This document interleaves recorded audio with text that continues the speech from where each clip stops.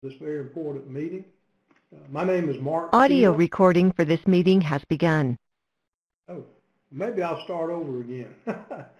I want to say again, welcome everyone to the 181st meeting of BIFAD, entitled Food Security and Nutrition in the Context of COVID-19, Impacts and Innovations.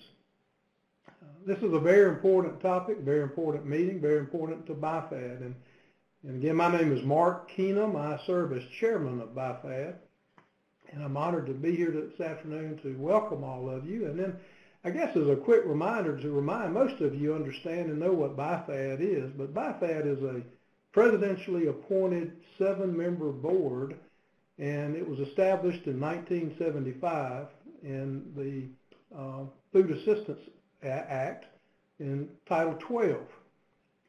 The role of BIFAD is to be an advisory body to the administrator, and also to promote the interest of our U.S. universities and their role in supporting the mission of USAID. And I'm again very proud to be here to welcome all of you this afternoon and to be here with my colleagues, my very distinguished colleagues who serve as members of the BIFAD board. And I would like to introduce them at this time and allow them to introduce themselves for that matter. Maybe Pamela Anderson, would you mind introducing yourself? Thank you, Mark. Good afternoon, everyone. I'm Pamela Anderson. I'm a BIFAD member and the former Director General of the CGIAR's International Potato Center. Thank you, Pamela. Dr. Waded Cruzado. Good afternoon, Mr. Chairman and members of the board, and to our wonderful audience. My name is Waded Cruzado. I'm president of Montana State University and honored to serve as a member of BIFAD. Thanks for having us here. Thank you, Waded. Dr. Brady Deaton.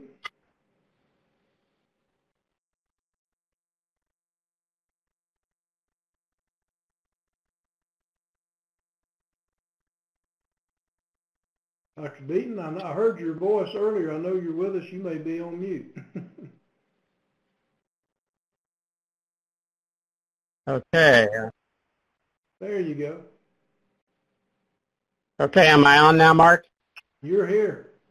Okay, great. Thanks. Sorry about that. Welcome to the meeting this afternoon, everyone. And I'm Brady Deaton, Chancellor Emeritus at the University of Missouri and member of BIFAD. Thank you, Brady. Mr. Richard Lackey.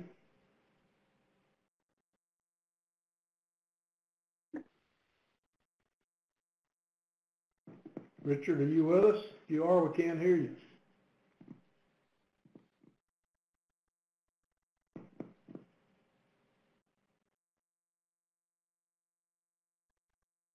Well, I'll go to my next colleague, Mr. Jim Ash. Jim, are you with us? I am, Mark. Thank you. Thanks, everyone, for attending today. I am, by background, a business attorney focusing in the food and agribusiness industry. I'm located in Kansas City, Missouri. Thank you, Jim. Dr. Gabisa Ajeta. Good morning, Mr. Chairman. My name is Gabisa Ajeta, Professor of Plant Breeding and Genetics at Purdue University and Center of Global Food Security Director as well. Thank you. And I'm a member of the BIFAD board. Glad to be with you. Thank you, Gabisa.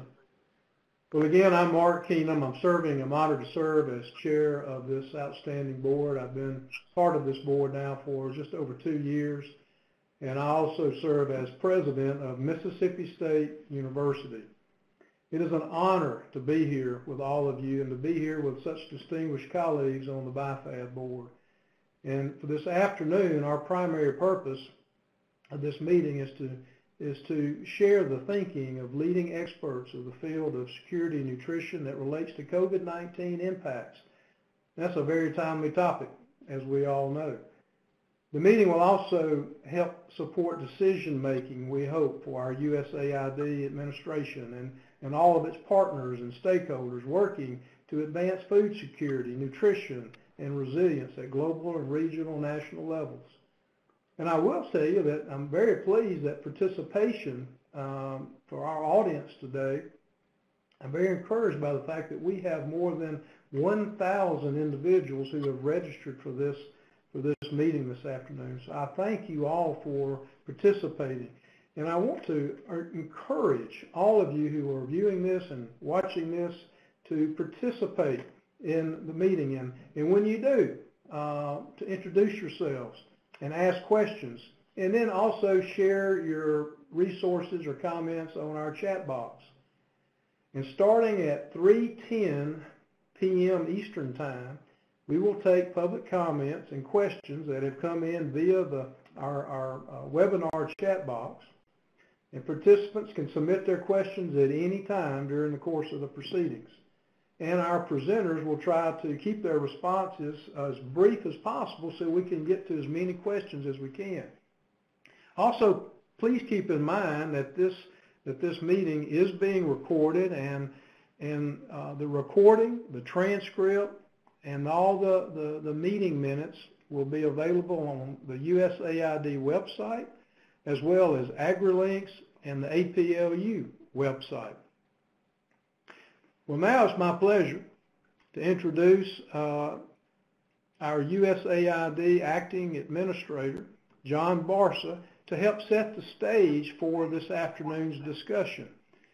Mr. John Barsa is the Acting USAID Administrator, and prior to assuming these duties, and on April the 11th of this year, he was sworn in on June the 10th of 2019 as the Assistant Administrator for USAID's Bureau of Latin America and the Caribbean. Mr. Barsa comes to USAID from the Department of Homeland Security, where he led the DHS Office of Partnership and Engagement as the Acting Assistant Secretary and later as the Principal Deputy Assistant Secretary. In these roles, he oversaw DHS's coordination and collaboration with governors, mayors, and other intergovernmental partners, the private sector, the law enforcement community, and other key stakeholders. Mr. Barsa began his career at DHS in the Trump administration as Special Assistant to Secretary John Kelly. We're very honored to have you with us this afternoon, Administrator Barsa. And with that, I will turn it to you. Thank you very much, Mark. I have to say, as I start off here, I share your enthusiasm by seeing the number of people participating in this meeting. And I'd like to echo Mark's comments, encouraging all of you to participate actively.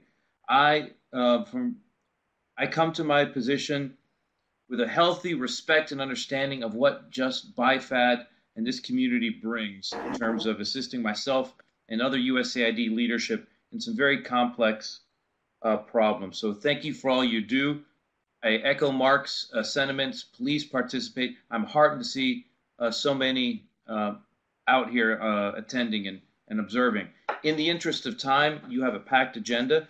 I have some prepared remarks, so I'm going to jump into remarks. I don't want to drag things out too much. So I want to start off by, again, thanking Mark for the kind words and for BIFAD. We at USAID value greatly our partnership with BIFAD. The information and analysis you provide continually informs our decision-making processes. Chairman Keenum, again, thank you for your tireless efforts to elevate the visibility of USAID's leadership in food security, resilience, and nutrition, and for strengthening the partnership with the preeminent thought leaders in academia. This collaboration is needed now more than ever, particularly as we drive forward our response to COVID-19 and its diverse impacts around the world, and begin to think about what the world looks like beyond the pandemic. This audience knows far better than most that the global ramifications of COVID-19 extend far beyond the health sector. Social distancing, restrictions around the operation of commercial businesses, and other efforts to limit transmission of the virus have successfully flattened the curve, but they've also come at a great cost. Access to basic services has been disrupted. Businesses have been forced to furlough or lay off employees, reducing household incomes and putting essential items out of reach for many. Local and national government structures have buckled under the strain of trying to manage the full spectrum of the pandemic's impact. Perhaps most urgently, food security and nutrition indicators have deteriorated among many vulnerable populations, posing a serious risk to the hard-earned gains we've made in the fight against hunger and malnutrition. And while we often describe these as second-order impacts of the pandemic, at USAID, they are a primary concern. Lives are at stake. Prior to COVID-19, 820 million people, or about 11% of the global population, struggled to feed themselves. 149 million children were experiencing delays in physical growth and development due to malnutrition. The challenges I've outlined will only exacerbate these numbers. For vulnerable communities already facing poverty and hunger, COVID-19 represents a fundamental threat to the way they feed their families. The food and agricultural industries play an essential function in developing economies. Not only are employment and income at stake, but so is the daily sustenance necessary for families to thrive, prosper, and live. The entirety of the pandemic's impact on the global economy remains to be seen. But as we've seen time and time again, spikes in food prices or sudden loss of income can lead to widespread food insecurity. In many places, pervasive food insecurity often presages civil unrest and instability, which can then create a tragic feedback loop and severe humanitarian consequences. Without timely, targeted, and meaningful interventions, the COVID-19 pandemic could propel an additional 148 million people into extreme poverty and subsequently food insecurity. This would roll the clock back 7 years in terms of progress made in poverty reduction. The time to act is now. Our mission at USAID is to advance a more stable and prosperous world. We undertake this mission not only because Americans are the most generous and compassionate people in the world, but also because we understand that American interests are closely linked to global stability and human well-being. The United States has demonstrated clear and decisive leadership in the global fight against COVID-19. Since the onset of the outbreak, the U.S. government has committed more than $1 billion in assistance from USAID and the State Department. Contributions from the American private sector, businesses, NGOs, and faith-based organizations account for an additional $4 billion. That's what we've come to call the All of America response. USAID's decades of experience have taught us that, like COVID-19, development challenges are rarely confined to one single sector. There are often spillover effects across all areas of our work.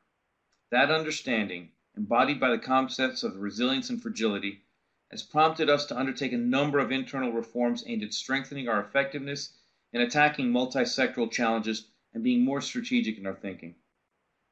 We recently established our Bureau for Resilience and Food Security, or RFS, which many of you are helping us to operationalize. RFS will build resilient communities and reduce hunger, poverty, and malnutrition, and work hand in glove with our new Bureau for Humanitarian Assistance and Bureau for Conflict Prevention and Stabilization to respond to global crises in a strategic and integrated fashion. With this new structure, USAID is able to better mitigate and respond to the impacts of COVID-19 on food security, nutrition, and livelihoods. Through programs like Feed the Future initiative, we are working to root out hunger and foster self-reliance, understanding that our partner countries want a hand up, not a hand out. For example, Sylvia Natakunda owns a yogurt company in Uganda called Farm Reap. With support of Feed the Future, Sylvia is pivoting her business to safely sell yogurt directly to customers without physical contact, and using innovative social media marketing strategies to reach her customers in light of the country's nationwide curfew. USAID's assistance is making sure Sylvia can put food on her family's table, invigorating the private sector, and stimulating the Ugandan economy. Feed the Future is an all-of-America initiative, drawing in partners from every corner of the U.S. to assist in ending hunger for good. It is rising to the challenge posed by the pandemic by adapting programs and partnerships to mitigate its impact on food systems and nutrition. Supplemental funding from Congress is enabling Feed the Future to expand its capability in priority areas, such as helping small businesses stay afloat and undertaking new analytical work to better understand COVID-19's evolving impacts on food security and nutrition in developing countries. However, given the rapidly expanding scope of the pandemic, we will still need additional support to meet the full scope of this challenge. There is still a lot to learn about COVID-19's unfolding effect on food security and nutrition, but we do know that the repercussions will be felt for years to come, long after the pandemic subsides. Today's discussion cannot be more timely. The development landscape will change in substantial ways, certainly in terms of food security, humanitarian impacts, and every other sector USAID touches. We'll examine all of our investments around the world and devise a plan of action to assure they are aligned with the post-COVID world. In doing so, we will seek guidance from BIFAD and the larger universities and civil society organizations it engages as key partners to inform our thinking and strategy on how to best address the second and third order impacts of a world challenged by COVID-19, including food insecurity and malnutrition, and to further and foster self-reliance going forward. I value the role of BIFAD in convening these types of discussions and bringing forward solutions from academia and beyond. Swift action is needed to protect our development gains and to prevent backsliding. We can only do that with the type of insightful thinking analysis that this group provides. Thank you for having me. I look forward to working more closely with all of you in the days ahead. And for those of you who are watching, not members on the board, please do participate. The wealth of knowledge you bring to the table is vital and it's important. Thank you so much for all you do.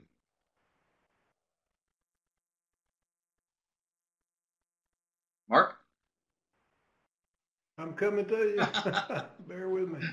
There we go. I got back. All right. Thank you, Administrator Barsa. Thank you so much for your comments. Welcome on board to USAID.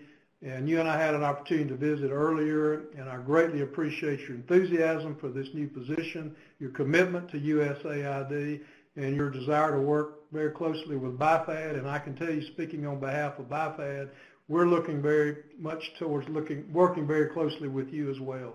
So thank you, sir. Thank you. Appreciate your comment. All right, take care. Bye-bye. Okay, now I'd like to introduce our next presenter. I'd like to introduce Dr. Johan Swinnen.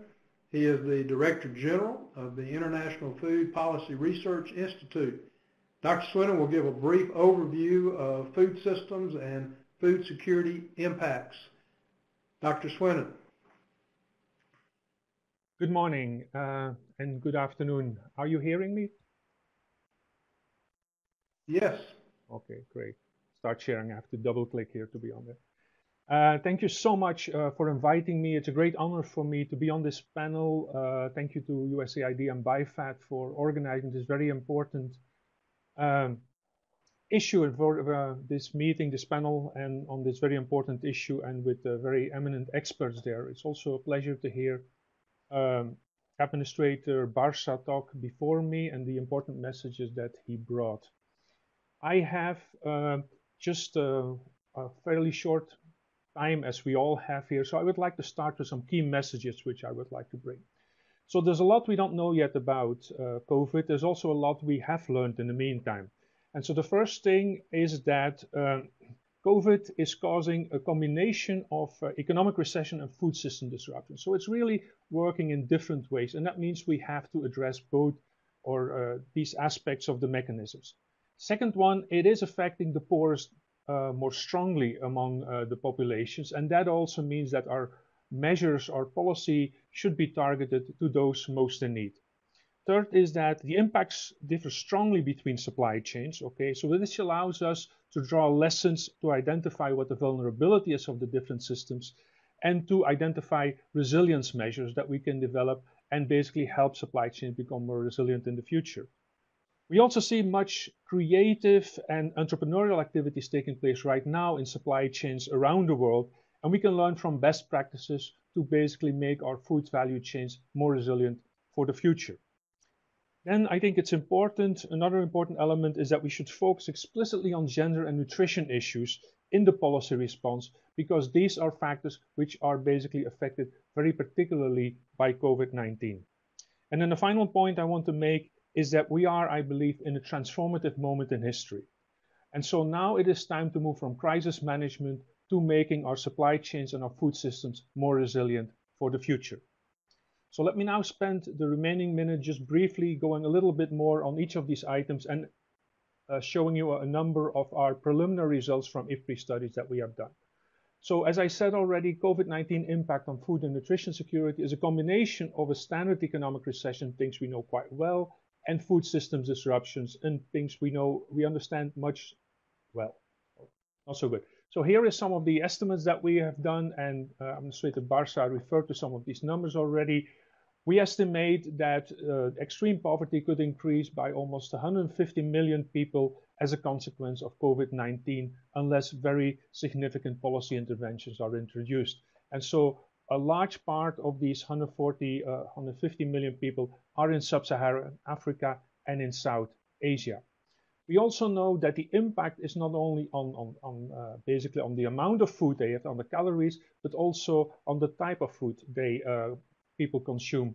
And so basically we see a shift from more nutritious food, which is more expensive, to less nutritious food, which is less expensive. And you see, for example, here the prediction on the reduction in fruit and vegetables, the reduction on meat consumption, reduction on dairy consumption.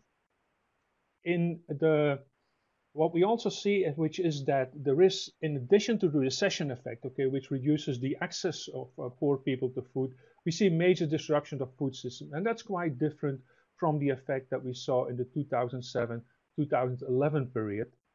What we also see is that the impacts of the disruptions vary quite significantly between different supply chains, and these variations are not random. They are systemic.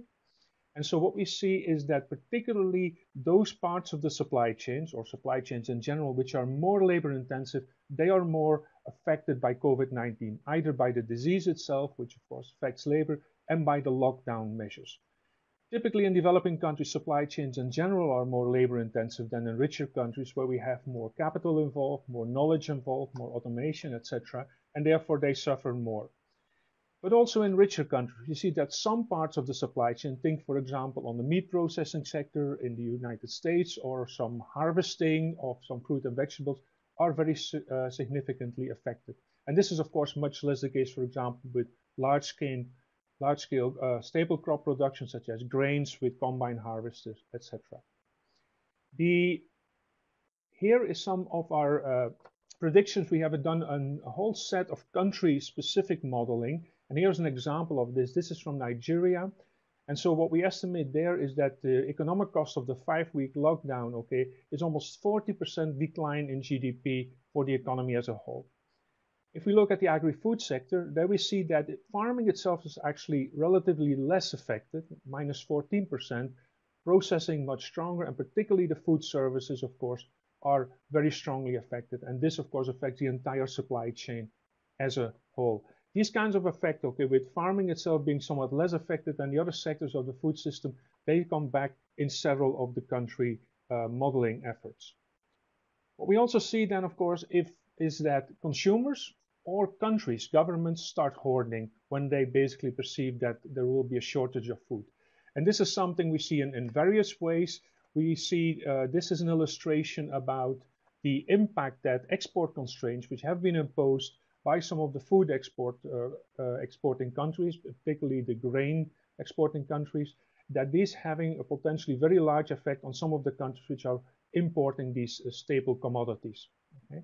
The rice markets are most affected according to our simulations, and so it is a good thing that the G20 ministers and the WTO have called for open trade to avoid repeating the 2007-2008 price effects. Poor people's food and nutrition security is disproportionately affected for a number of reasons. One is that they spend much larger share of their income on food than rich people do. Their main production factor is physical labor, so they have to go out and work to earn an income. And of course, if that is not allowed, it is affecting them much stronger than richer people or households which have access to a variety of ways of earning an income. As I said already, COVID-19 is affecting more the labor-intensive food value chains, which are particularly important for in poorer countries, for poorer households. It is also affecting stronger the public social and nutrition programs, which are important for poor people in particularly. School feeding programs cannot continue when the schools are closed, etc. And especially vulnerable are children, women, and migrants, okay, who can no longer go out to the places where they used to work and where they used to get an income from. Here's some of our recent already survey results that come in. These are data from Ethiopia, and then we find that indeed, if we see at the income declines, the households where have a very significant reduction in income are particularly concentrated in the poorest part of the country, or the poorest households of the country. And we also see that the nutrition effects are stronger among the poorest households, which were already consuming less nutritious food. And here the illustration is the consumption of dairy in Ethiopian households. To look at the future a bit in terms of looking around the bend, if you want. So here again, these are again data from Ethiopia. And we see again that basically services are affecting much stronger than agriculture, than farming, in terms of the GDP effect of the lockdown effect. And so on the right-hand panel, you see predictions that we are making in terms of what the impact is on the GDP growth in Ethiopia of the different scenarios of lockdown. And we see that even with a fairly long basically lockdown scenario, that the GDP at the end of the year will be higher probably than at the beginning of the year. There'll be some growth, but significantly less than the expected growth before COVID was basically arrived in Ethiopia. I have here a series of policies that have been introduced, that should be introduced. I think I don't have time to go through these things, so I'm happy to come back in the discussion, but I think also some of the people after me will talk about these things. Let me then end with the final slide here, and that is, I think, the crucial thing of moving from crisis management to more resilient food systems. Okay, as I said already, I think this is a transformative moment in history for our food systems.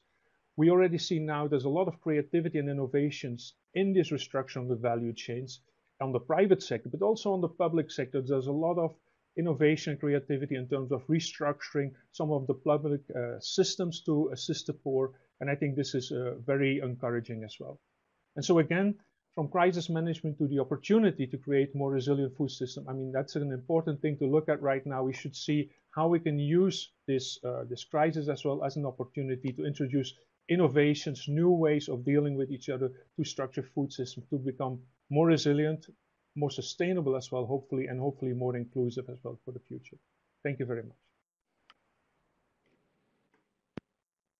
Thank you, Dr. Swinton, for those remarks, and also thank you for your leadership of IFPRI, and to let you know how much BIFAD greatly appreciates our collaborative efforts with your organization and your support, and we look forward to continuing to working very closely with you. Now I'd like for us to move to our panel discussion for this afternoon. And our panel, we have leading experts in food security and nutrition, and they'll present some very promising innovations to support our food systems and nutrition. We're very pleased to have with us this afternoon Rajul Pandya-Lorsch. She will be our moderator this afternoon. Rajul is the Director of Communications and Public Affairs, as well as Chief of Staff in the Director General's Office of the International Food Policy Research Institute. Rajul, again, thank you for your willingness to be our moderator this afternoon. And with that, I will turn it to you. Thank you very much. Thank you, Dr. Keenum. I am delighted to moderate this segment on promising interventions to support food systems and nutrition.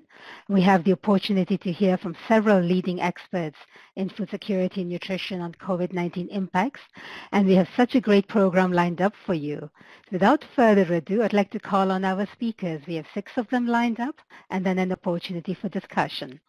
Our first speaker is Professor Carl Prey.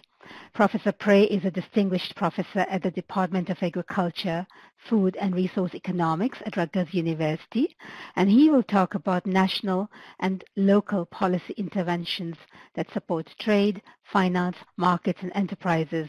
Professor Prey, we look forward to hearing from you. Everybody can hear me, right? Yes, thank you. Yeah, okay, great. So thanks very much, Rajul, and thank you to BIFAD and the organizers for inviting me and for putting together a really interesting set of talks. I've already used the previews that people gave me to improve my current presentation, so I think it'll be a learning experience for everybody.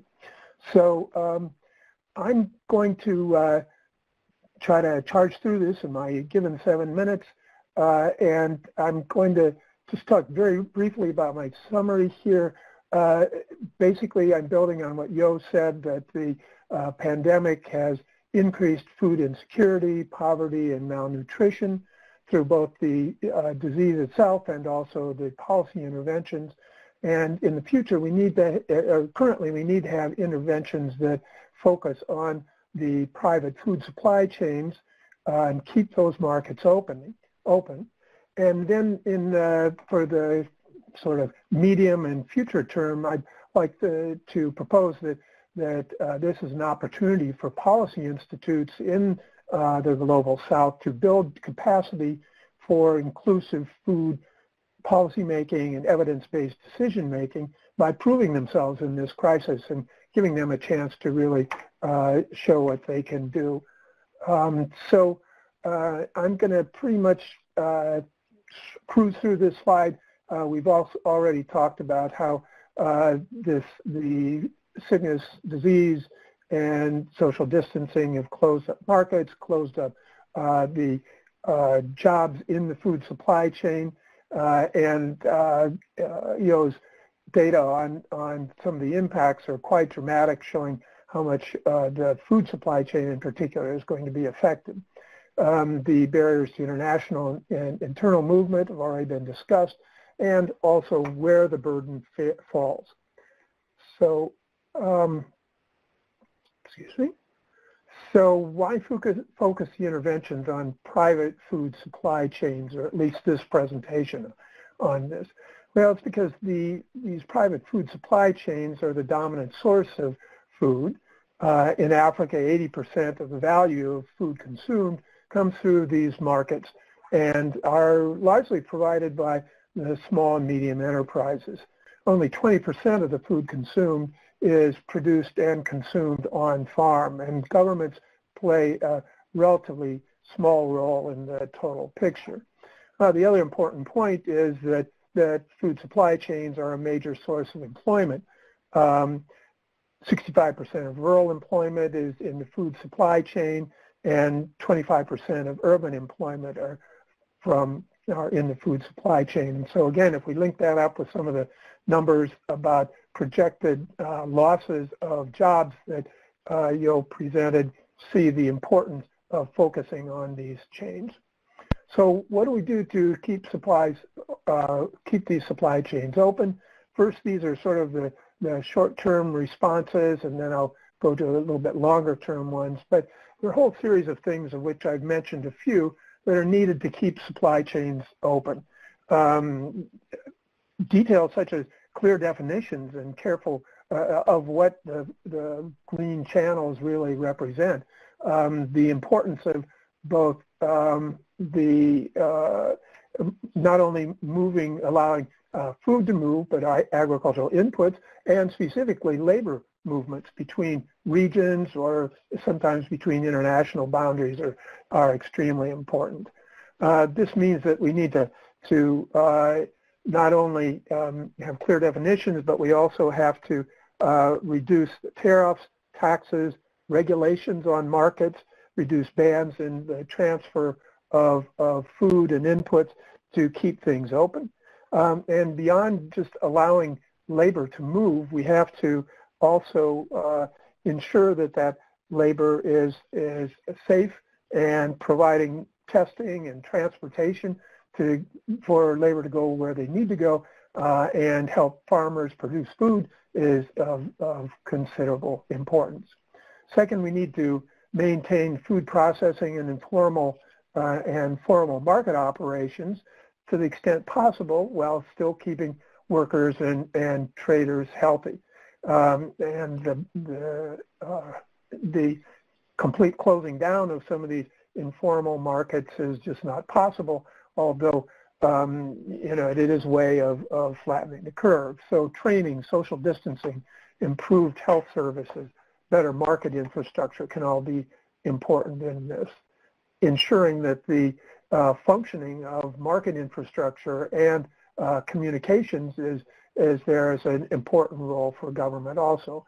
And then targeting relief programs in such a way that it sustains the food supply chain and doesn't replace the food supply chain entirely with government services or block some of the activities that can be done best by the private sector is important when we're distributing the relief programs, both in terms of inputs and also in terms of food supply. And then these things have to be targeted, as people pointed out, to the vulnerable groups such as women and minorities. Now, in a sense, the rebuilding or the longer term, we need to ensure that the food policy systems that have been put in place recently can continue to do their job and to prosper. Since 2000 or even before, there's been a substantial growth of research capacity and food policy advice capacity in many of the African countries, and India and Bangladesh have very large systems to do this.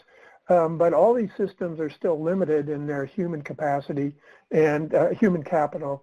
Often timely data is just not available, and financial resources to go out and get the data or to do the analysis is limited. There is little input from key groups in the policymaking process. Even businesses like agribusinesses are often neglected, let alone women and small farmers. And then in terms of health and income distribution policies, the food and agricultural policymakers are often left out. So it seems to me that this crisis is an opportunity to rebuild the process by showing what these food policy systems can do, and then that they are worthy of more resources from the private sector, from the government, and from donors.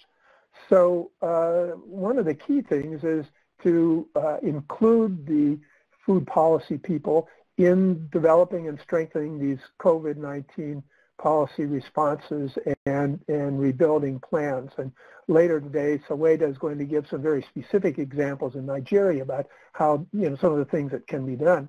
The problem is that usually the food and agricultural policy groups are not included in developing the COVID response plans, which are typically led by the disaster management ministries or the health ministries.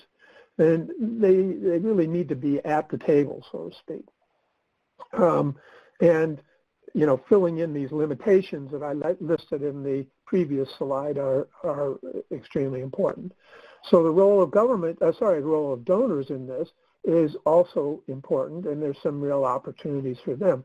I mean, there's the support of the food policy centers through financing and contracting them to do activities that are important for nations and for the donors, but also to ensure that they're involved in the COVID-19 response and rebuilding process is essential. And that can be done because the donors are often the funders of that process. So continued support for U.S. universities and universities elsewhere to develop food policy capacity in the South, and support for the international centers that do this activity is also extremely important. So there's much that AID and other donors can do, and BIFAD and the group that are speaking here have a lot of resources at their hand, and I hope we can get on with the job. Thanks very much. Thank you very much, Professor Prey. Our next speaker is Dr. Jimmy Smith, Director General of the International Livestock and Research Institute, ILRI. Dr. Smith will focus on interventions to support One Health and hygienic markets. Over to you, Dr. Smith. Thank you, Rajul. Members of the board, fellow participants, I'm delighted to have an opportunity to discuss briefly interventions to support One Health and hygienic markets. Those of us who work in animal health have predicted for years that it's not if, but when other pandemics will come. And here we have COVID-19. But we are also offered some solutions for some time. And one of those is the One Health approach.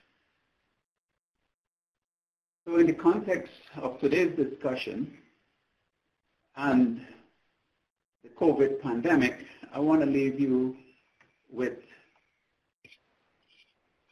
to get my slides going, with three key messages.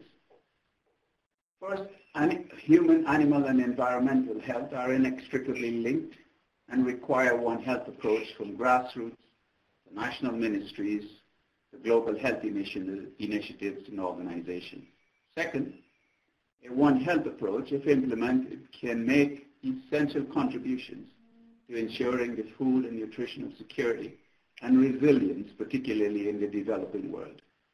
And third, a One Health approach offers practical improvements to improve fresh markets without jeopardizing human health, food and nutritional security and resilience.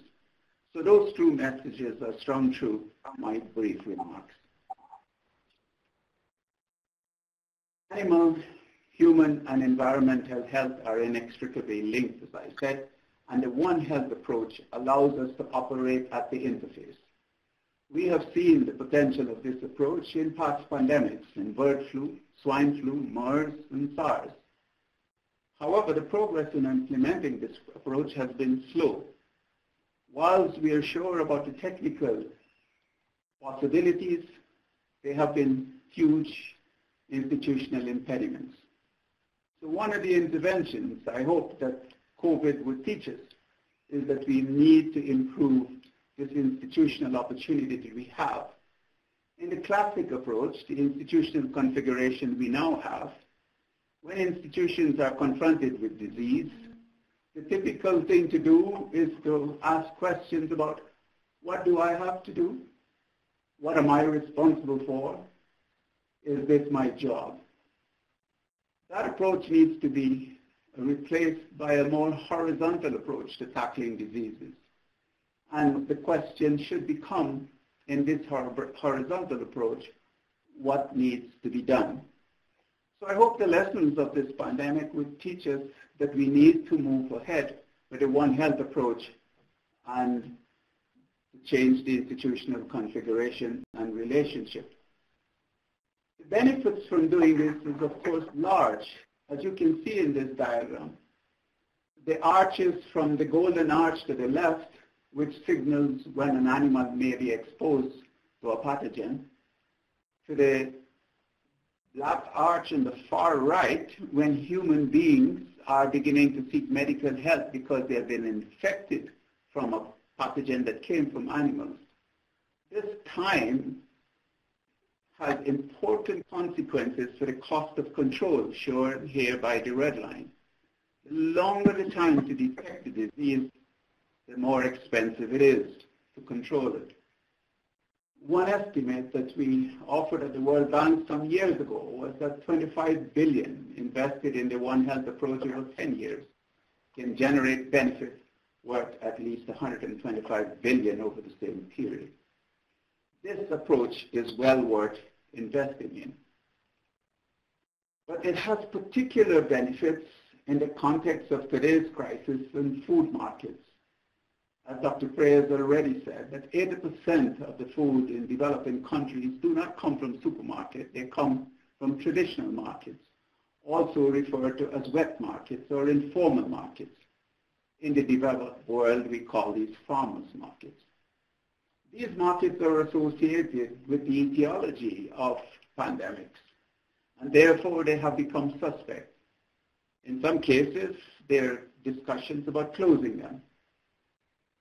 We argue that the One Health approach could help us to improve these markets and provide food in the wholesomeness that is offered in farmers' markets in the developing world. There are a number of interventions that can be offered, and they must be tailor-made in relation to the fact that people, animals, and their products interact in multiple ways in diverse environments, from the producer, trader, processor, vendor, and eventually the consumer. These relationships are complex, and in managing them from producer to consumer, here are some interventions that may be possible. Dr. Frey has already offered many. I put them in 3 categories: enabling, training, and incentives. Enabling in what I call the regulatory environment. We need to have a risk-based, not a hazard-based approach to controlling disease in these markets. We must co-create the solutions because a one-size does not fit all in these complex environments. Target and tailor-make the regulations to suit the issue. Wildlife are implicated in the transfer of these diseases. They could be banned from these markets, but all animals are not necessarily a threat, for example. We can offer simple training, for example, and simple technology. Training that are gender sensitive and offer simple approaches to controlling the wholesomeness of food in these markets. There are simple and effective solutions where meat is offered: cutting boards, disinfectants and safe containers for milk, and so on. Very simple solutions. And if these solutions are practically applied, markets can be certified. And that offers incentives to consumers to pay more. Consumers will pay more for safer food. Certification is therefore recognition that the food is safe. And we must understand, nudge, and promote changes over time. If we were able to do this in these informal markets, there are 3 categories of benefits that will accrue. First is to the food supply. We will make food more available. Local consumers on a daily wage will have access to these foods. Fresh food will be available daily, and producers will have daily income. There are nutritional benefits because these markets offer fresh, not processed foods, and small daily quantities of highly nutritious foods where refrigeration is not possible, such as the case of having milk or meat, is also facilitated. And the third benefit is resilience. Varied and nutritious diets, regular food even on low incomes, well-nourished children, more resilient and healthier, are less likely to be stunted. So let me conclude with the 3 messages I started with. That the One Health approach is inextricably linked to managing these diseases. And if implemented, they offer tremendous opportunity to ensuring food and nutritional security and resilience. And practical approaches to improving these markets without jeopardizing human health could be offered. The solution is to make these markets more wholesome, not to close them. Thank you very much. Dr. Smith, thank you very much for your remarks on interventions to support One Health. Our next speakers are going to speak together, and they will speak on interventions to support nutrition, social protection, emergency response, and access to nutrition and health services. They are Dr. Sean Baker, Chief Nutritionist at USAID, and Dr. Marie Ruel, Director of Poverty, Health and Nutrition Division at IFPRI. Together they have 14 minutes, and we will begin with Dr. Baker. Dr. Baker, the floor is yours. Hello, Rajul. Thank you so much, and thank you to BIFAD for dedicating this time to the issue of nutrition during the COVID crisis, and thank you to everyone who's called in. The prior presenters have made, I think, the job of Marie and myself easier because clearly we have a very nutrition-friendly audience. I think as people have seen, I want to first share my top-line messages. As we'll see, the COVID-19 crisis is creating shocks of everything we do to improve nutrition. And any backslide in nutrition is going to directly translate to increased mortality and decreased potential of children in the future. At USAID, we have developed recommendations of what should we do now during the response period, what should we do as we start recovering, and we want to make sure that all of our actions are guided by the best evidence available. In the event resource pod on your screen, you will see the guidance that was just approved last Friday for external priority. Nutrition over the last 10 years has developed quite a bit of momentum. Of course, COVID-19 turns everything on its head and makes a lot of other political priorities. But we need to make sure that nutrition is not swept under the rug, but in fact maintained at the table, is placed at the table during all the discussions around COVID response and recovery. I was going to frame my remarks in a conceptual framework on nutrition. Probably everyone around the virtual table has a mental image of a conceptual framework for nutrition. I'm using the one that is the centerpiece of USAID's multi-sectoral nutrition strategy. What all of these frameworks have in common is understanding that to deliver nutrition, we need multiple sectors and multiple systems to do that. Unfortunately, we're in a situation where every system we rely on to deliver good nutrition is being hit at the same time. We've heard a lot about livelihoods and food systems, so I will not go into that. We also have health systems taking what I call a triple hit because they have to prioritize responding to the disease itself. They need to adjust their delivery of other services to reduce transmission risks. And then clients are either less able or less willing to access services. Social protection programs are being disrupted and can't flex to meet the additional need. There is a large burden of undernutrition that occurs in situations with complex humanitarian crises, and the humanitarian response system is being hit on two sides: increased demand because of the crisis, but then also ability to deliver is compromised because you need to also factor in reducing transmission. Misinformation in this very connected world has taken on a life of its own, and there's a particular concern around misinformation around breastfeeding that we need to make sure we're not allowing to undermine breastfeeding rates. And I've mentioned, of course, political prioritization has to be maintained during this crisis, and I want to build on the remark that Professor Ray has said, is that we need to make sure that food and nutrition actors have a place at the table in COVID-19 discussions. With that, I would like to turn over to Marie, who is going to share with us some of the analysis that are helping guide our way forward. Marie? Thank you. Thank you, Sean, and hi, everyone. So Sean and I thought that we should start by giving a little bit of an overview of where we were before COVID in terms of malnutrition and in terms of the progress we have made. So first we had, just a few months ago, 144 million children stunted. That means suffering from chronic malnutrition. 47 million wasted, meaning more acute malnutrition, which is associated with high levels of mortality, and 38 million overweight children. You can see on the right side that we have made enormous progress in the past 2 decades in reducing stunting, and this is all the more important for us not to backslide, as Sean was mentioning, because we had a momentum, and so we are concerned about losing this momentum and having to start over again. And other important point is the fact that most of the burden of malnutrition is in Asia and Africa. Especially in Asia, we have all these forms of malnutrition, as you can see here, but also in Africa.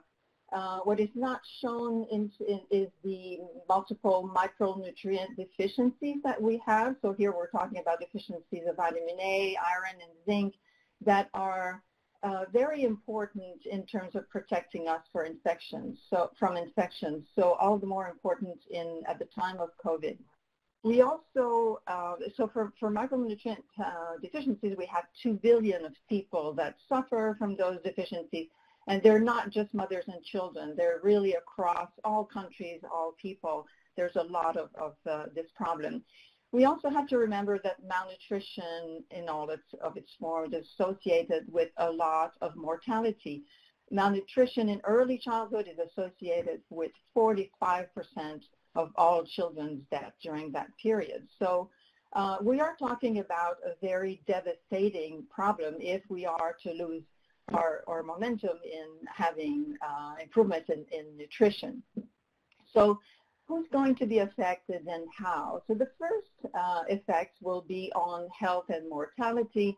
And here we're referring to the disruptions in health systems, the reallocation of all the resources to COVID, as well as some closures. There are some countries where they have completely closed their preventive health and nutrition services. So with that, we will see a lot of mortality in women due to the fact that they cannot deliver in the health services because they are worried or concerned, but also because maybe the services are not available. We'll see also a lot of mortality, increased mortality in children because, again, the services like vitamin A, supplementation, immunization, behavior change communication, all those services will be disrupted.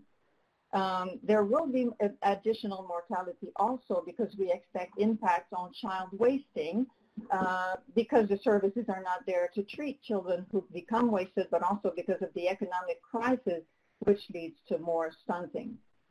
Sorry, to more wasting. In the short term, the economic crisis will lead to more wasting. In the longer term, we expect that there will be more stunting, and this can be a condition that will last for a long time. We also have, as I mentioned, a very serious problem of micronutrient deficiencies, which will be exacerbated by the changes in diet quality, and I'll come back to that, but it's already been mentioned that there are lots of disruptions in value chains, especially for nutrient-rich foods, and so that means that there will be less consumption of these products and more micronutrient deficiencies. There are micronutrients in other foods than the meat, animal source foods, and fruit and vegetables, dairy, and all of that, but they're less bioavailable. So it is important to get micronutrients from animal source foods. We will also see in some populations some changes in overweight and obesity, but I will not talk about that today for lack of time. The impacts will vary, of course, by life stage. All the life stages will suffer from at different times given their different vulnerabilities. For example, as I mentioned, mothers and young children are not likely to die from the virus. They are likely to die from hunger. And this has been said in the media. We've heard that for African countries, even in Latin America. People know they're not worried about the virus. They're worried about hunger. There are different types of vulnerabilities that will be exacerbated. We've seen also in the media mention that the virus is an amplifier of vulnerabilities. Gender is one vulnerability, but there are many others, and we know that the poor will suffer more. Urban people now are suffering more. Women are likely to be more affected in certain circumstances. And the stages of the crisis and related measures that are adopted will affect the type and nature of impact and who is affected.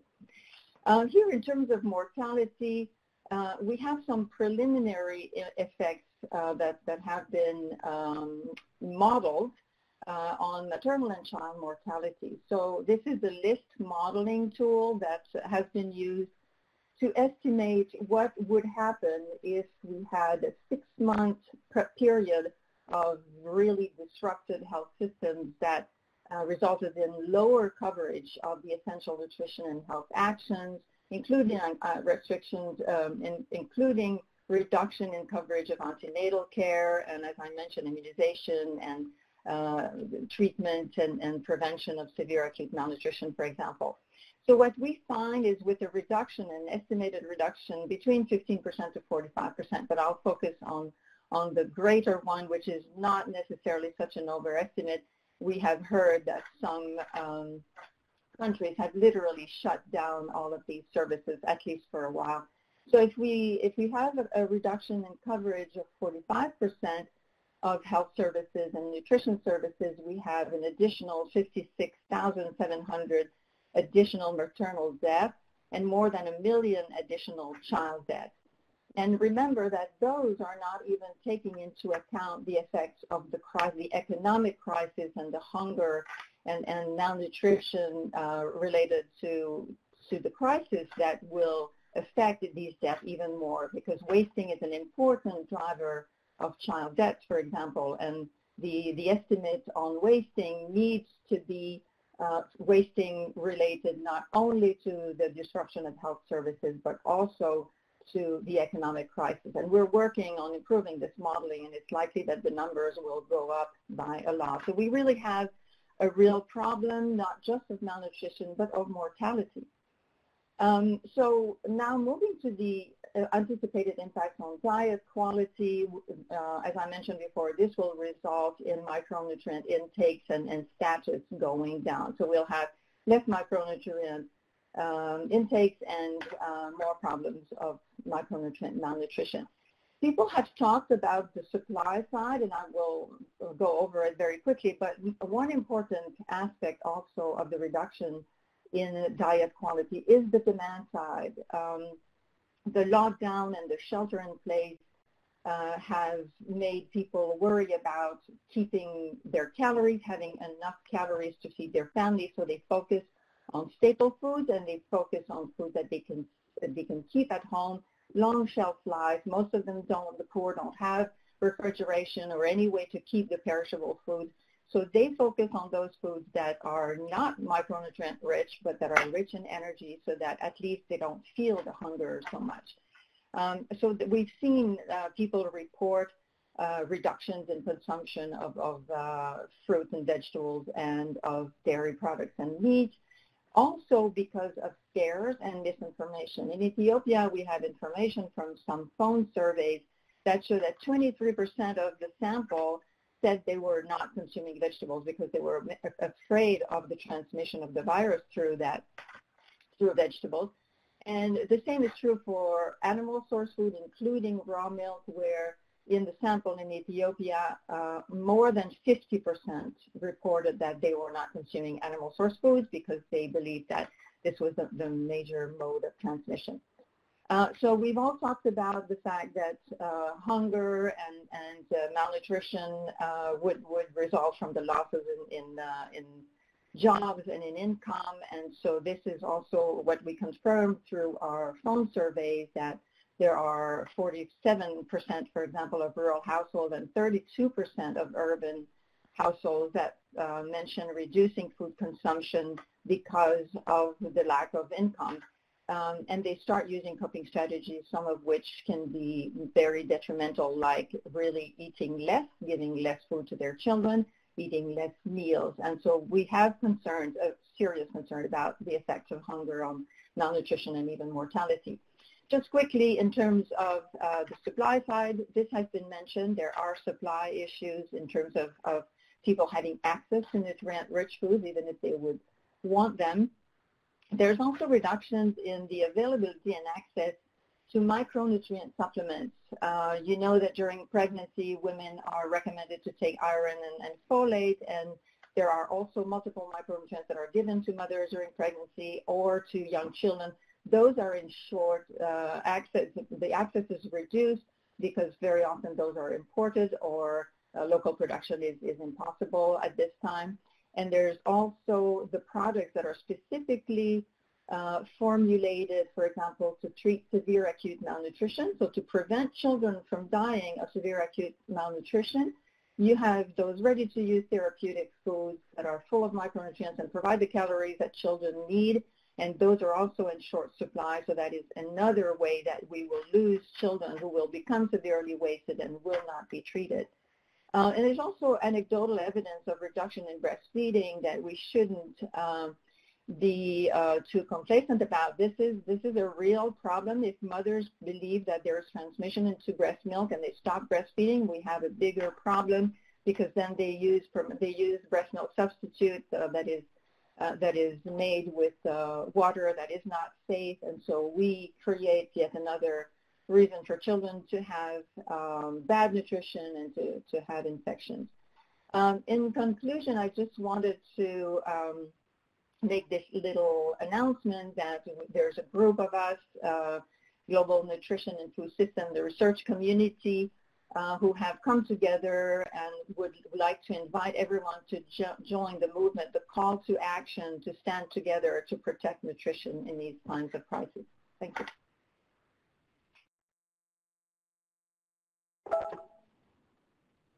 Thank you, Marie.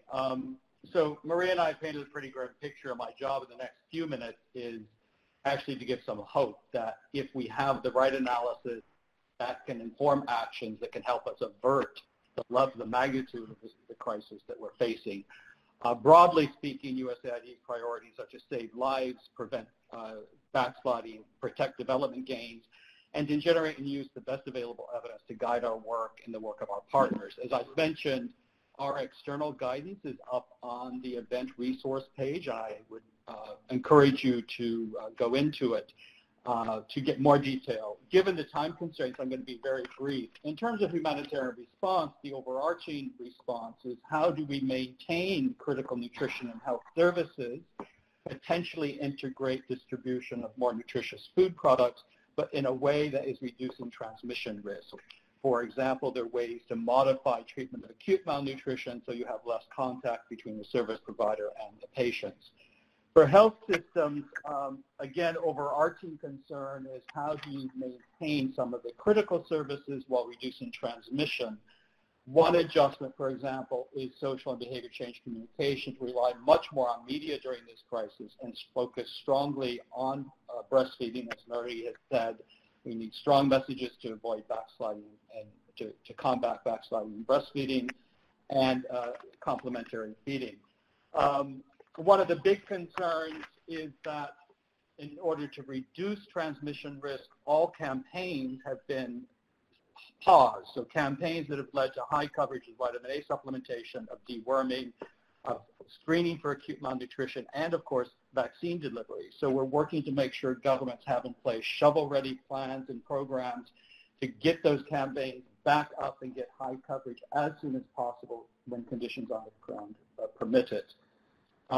As we rebuild health systems, of course, we want to focus particularly on the community platforms, which are the most resilient, and make sure that nutrition is mainstreamed, that the supply chains for nutrition commodities to which Marie referred are functional.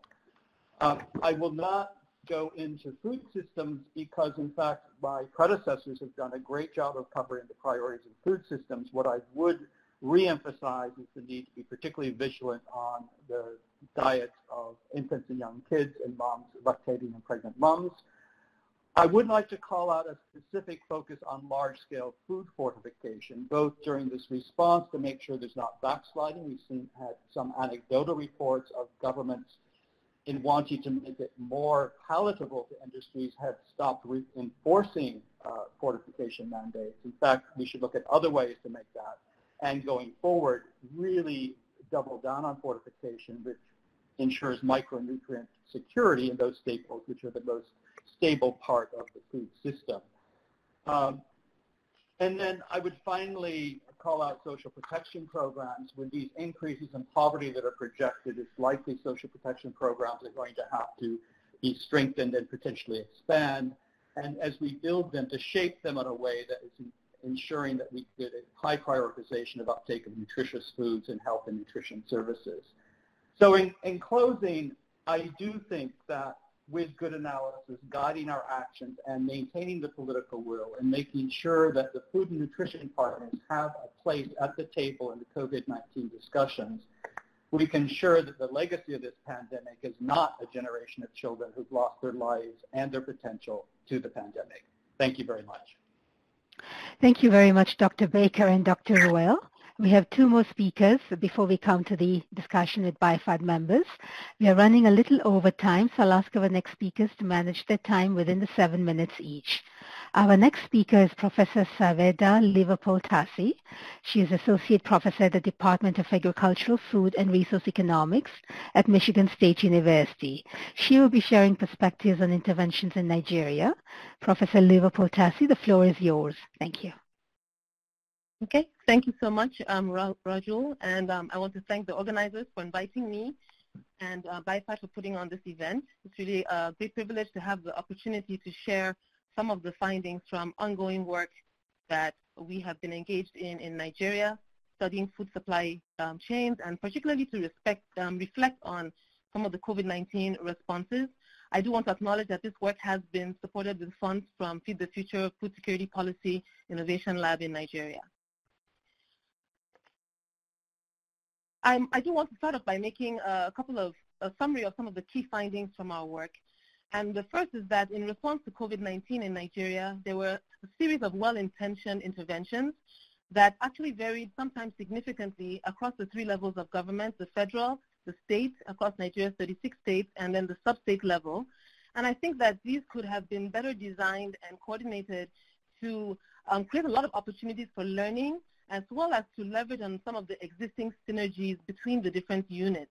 And I think going forward, there has been some efforts to improve on the coordination, and I would like to see more of that, as well as incorporation of broader stakeholders, including the researchers and including people in the nutritionists. The second point, which is really my main point today, is the importance of recognizing the complex nature of food supply chains in the design of implementations and interventions in response to a shock or a pandemic like COVID-19. So I'm terming this the need for having adequate attention being paid to what I'm calling the essential non-essentials. And what I mean by the essential non-essentials are those activities which are considered non-essential and thus in many of the policies were not exempt and thus were restricted in operation, but which are actually critical for the effective operation of food supply chains.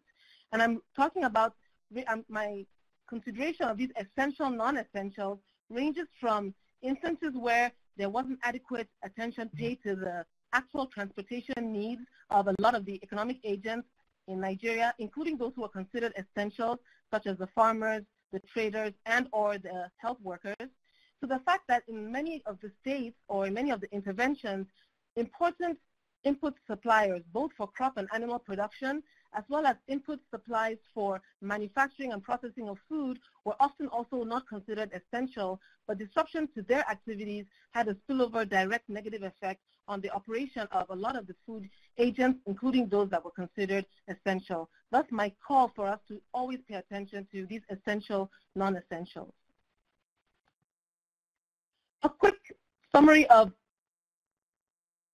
an important premise for my presentation today has already been made by several others, which is the critical role of markets, right? So according to nationally representative data from Nigeria, the share of consumption that is purchased is really high, even in rural areas where it's almost 80%.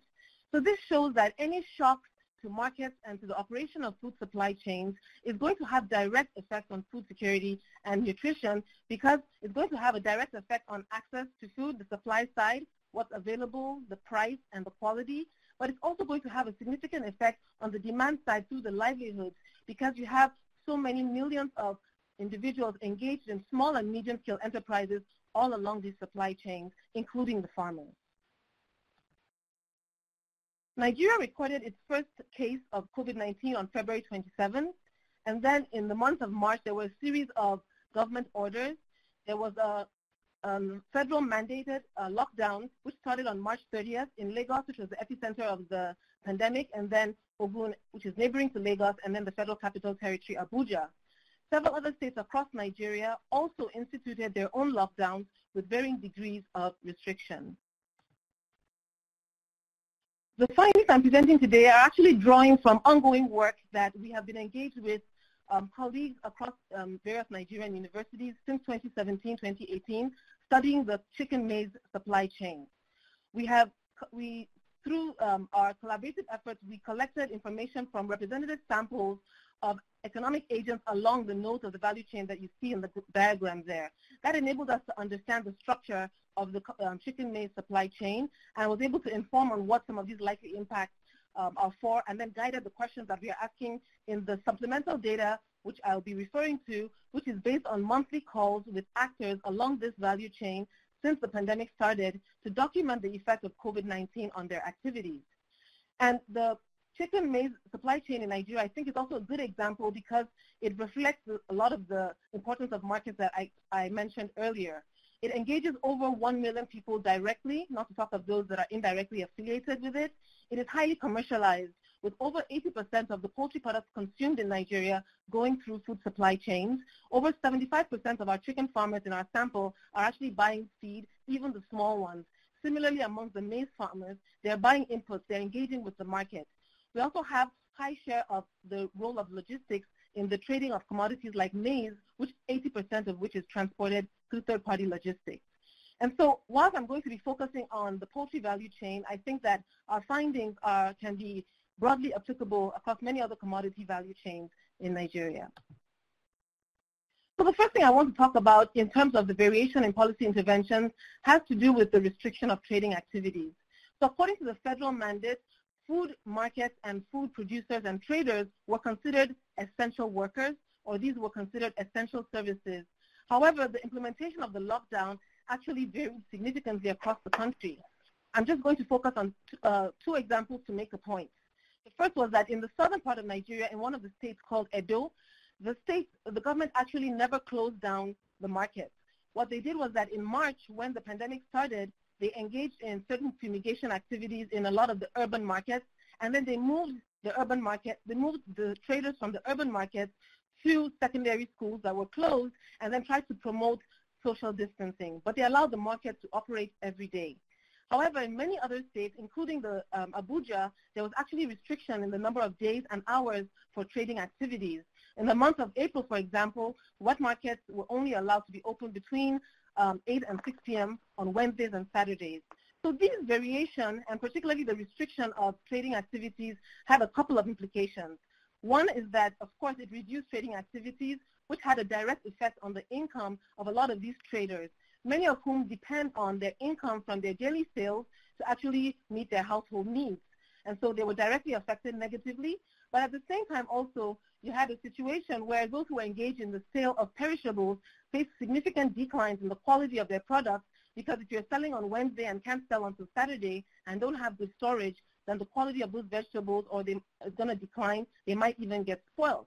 On the other hand, you also had a situation where by restricting movement and restricting the commercial activity in the wet market to these time periods on these restricted days, you had a lot more people concentrated in these wet markets, thus actually increasing the probability for the transmission of the virus. And then I want to go to my main point, like I mentioned, about the effect of not addressing the essential non-essentials. And these are preliminary results coming from our discussions with the actors along the value chain. And I want to show the variation across states or countries, states of the country, so states. So we are doing work in Kaduna, and in Kaduna, feed sellers were not considered as essential.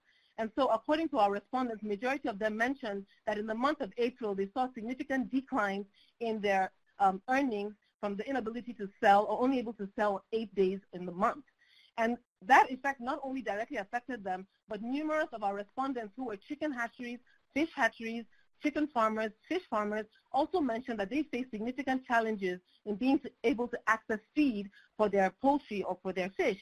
And they also mentioned that they face significant challenges actually even getting transportation to be able to go and pick up or to be able to collect these items.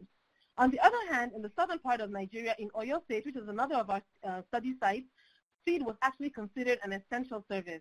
However, in majority of our respondents, over 90% of them complained about facing issues with logistics and transportation in trying to secure their inputs.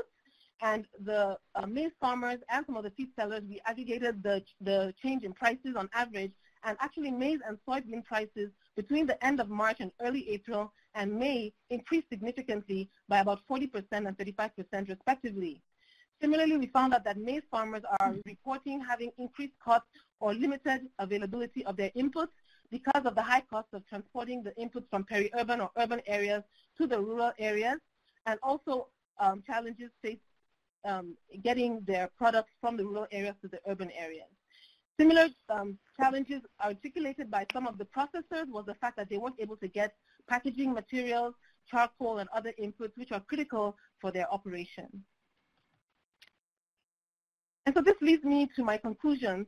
I think that, yes, we have to think about safety first, but we really need to remember not to forget the essential non-essentials. We need to do all that we can to keep agri-food, small and medium-scale enterprises that are engaged in the production of food, processing of food, delivery of food, and which are employing millions of Nigerians active. We need to minimize distortions to their activities, minimize unnecessary imposition of costs. In a post-COVID era, we need to find ways to support them to minimize having to lay off their workers or to minimize them having to close their businesses because of having to comply with lockdown orders or even the requirements of being able to open up their activities. I think that support for these activities that can incentivize them to upgrade their practices should be helpful. And then for those that are more informal, improving the infrastructure in the wet market, allowing them to trade, but then creating opportunities for there to be water for washing hands, more information about the health and safety needs, and provision of the PPE so that they can keep themselves safe. I do think that there's also need for more coordination in the response to the pandemic. Like I mentioned, now the federal government and the state government and local governments are interacting. We need to have more involvement of the private sector as well as research in that conversation to guide the post-COVID responses. I do think that we also need to have more data and evidence from research. We need this to better understand these complexities of food supply chains, to be able to support government and donor interventions, as well as the post-COVID response generally, and also in the event of a future crisis. We need a lot of research to be able to guide how we ensure that the food systems and food supply chains going forward are going to be more resilient, and how we protect the incomes of those who are managing them. And the last thing I would say is that we need to engage local researchers in these activities, and I think that innovation labs like the Food Security Policy Research for Capacity Influence and the Nigeria Agricultural Policy Project are among many that are engaging with Nigerian researchers to do just that, as we did in this study. Thank you. Thank you very much, Professor Liverpool-Tassi. Our last speaker is Dr. Maximo Torero, Chief Economist at FAO. He will share insights on linking agricultural growth and resilience outcomes for long-term recovery. Dr. Torero, the floor is yours. Thank you. Thank you very much, and thank you very much to BFAT and USAID for this invitation. The coronavirus pandemic has been a crushing 1-2 punch to the global economy, as it delivers a dual shock to supply and demand in quick succession. It is a serious threat to food security because even though there is enough food, and let me repeat, there is enough food for everyone in the world, it is not a given that people will have access to it. The first gap, which is what I represent in the graph in the left-hand side, was the disruption of the global food supply chain. Food has to move from where it's produced to where it is needed. Fortunately, and thanks to the effort of our farmers and workers across the food supply chain, the supply chains have been moving, if with delays created by logistical bottlenecks, which are now being solved or in the process of being solved. The second blow, which is my graph at the right-hand side, is a global recession. Surging job losses means that people are losing income to buy food. It could trigger a food crisis induced by lack of income rather than high food prices. In April, the International Monetary Fund estimated that the global economy will shrink in 3% in 2020. To put this in perspective, the world economy didn't contract at all during the 2007-2008 financial crisis. In May, the IMF said that the growth forecast could be slashed further. As we enter June, it seems likely that the global growth will drop at least 5%, if not more. Even before the pandemic, hunger was worsening with 821 million people not having enough food. If the world economy contracts 5 to 10% between 38.2 million people and 80.3 million people in countries that are rely on food imports could be added to the count. And if we look at the overall countries in the world, it will be between 100 to 120 million people going to undernourishment. The ranks of the hungry will expand in the poorest and most unequal regions. It will exacerbate economic inequality, which in turn will worsen hunger.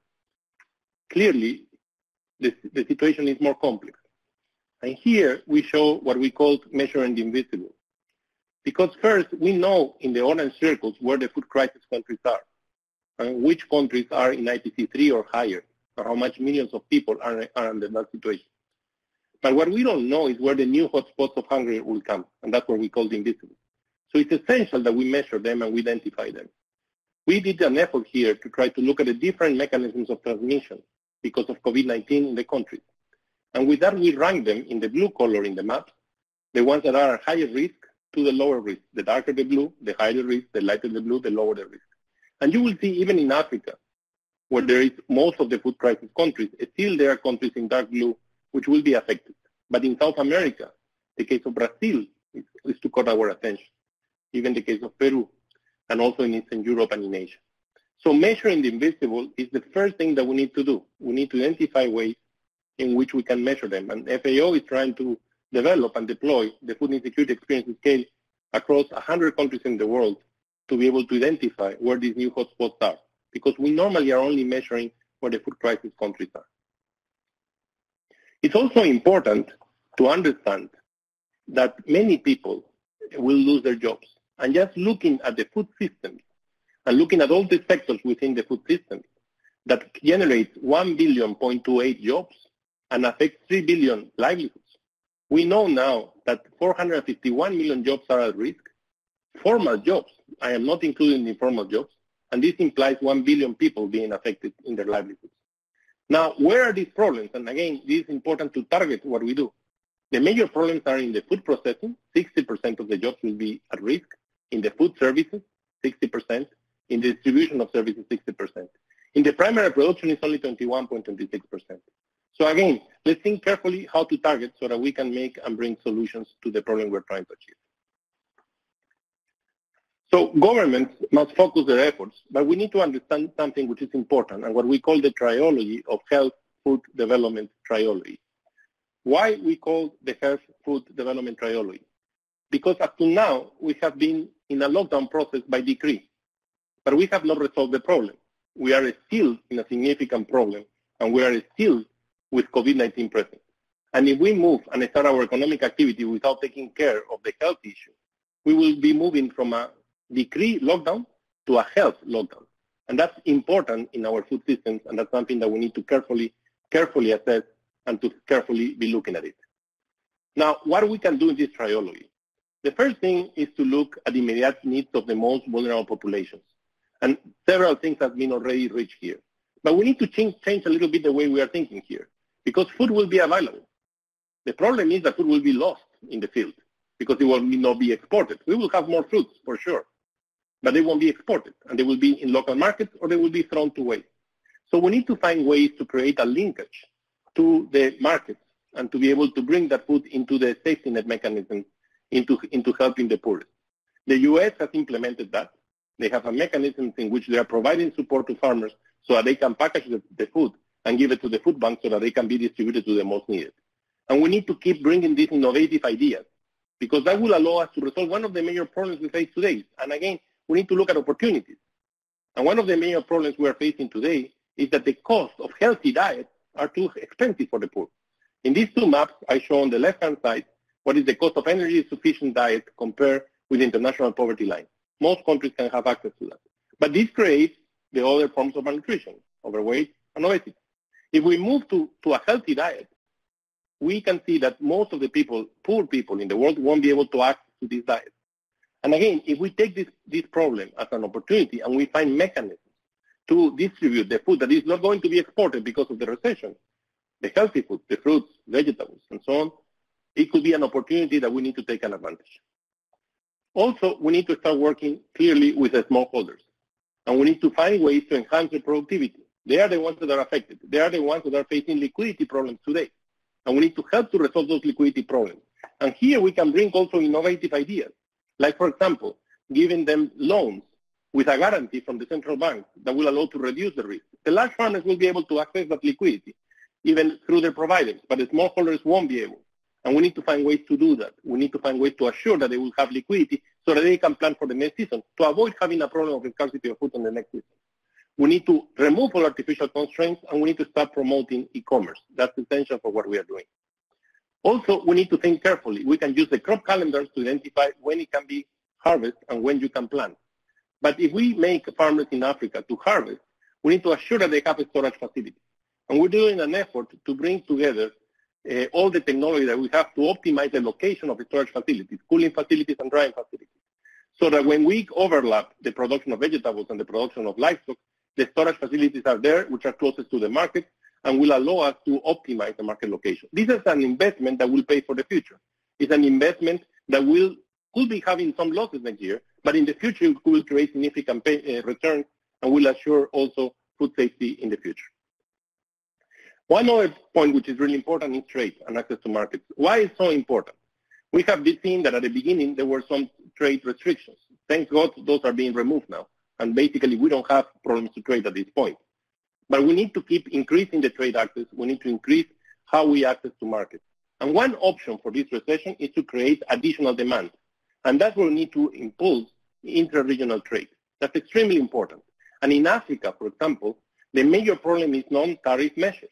Despite they have an agreement of intra-regional trade, non-tariff measures are huge. And those are a result of food safety issues. And here is where we can take another opportunity and build together the Pan-African Food Safety Agency that will assure to minimize those trade-offs.